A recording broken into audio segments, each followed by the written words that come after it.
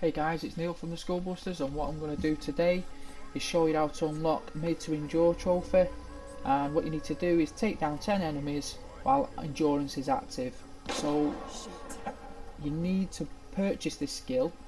It's on the warrior skill tree set, and it's the red colour one, and it's called Heart of the Jaguar. So once you've unlocked that, all you need to do is get 10 kills. Now the kills have got to be stealth kills, so like takedowns.